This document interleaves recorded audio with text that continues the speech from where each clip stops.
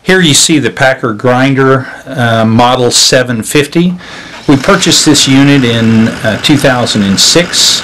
Note the certificate of title. Also see the original certificate of origin for the vehicle from Packer Industries in 2002. In 2006 we worked it for about 3 years doing construction cleanup. We had the unit for several years and the engine went out. We since have purchased and installed a new engine that has less than 200 hours on it. It also has a new mill.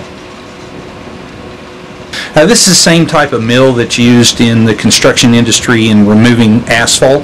Their mill is filled with water, ours is not, but so this is the same type of heavy-duty mill you would see taking up a blacktop.